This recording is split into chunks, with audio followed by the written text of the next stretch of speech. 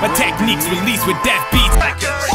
With speaking of the Southpaw soundtrack too, I actually wanted to ask, you had a song featured on the Deathrow soundtrack, Gang Related, back in '97, did you not? Before you were even N9ne. Yeah. Was that your first commercial release? Yes, it was. Yeah? Yeah. My name was N9ne, but nobody knew. Okay. You know what I'm saying? I was the only one on there that wasn't on Deathrow, thanks to Suge Knight.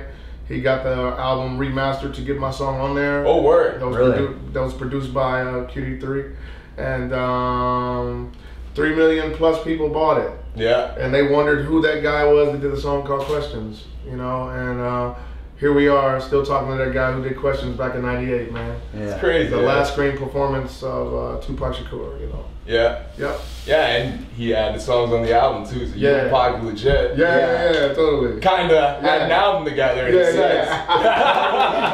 Yeah, not too many people can say that. No, not really, man. That's crazy. Eminem, Pac. I know. You're going up there. Ice Cube, I've done that. Scarface, I've done that. I mean, Eminem. The new Face project too, actually, eh? Yeah, man, totally. Cheers.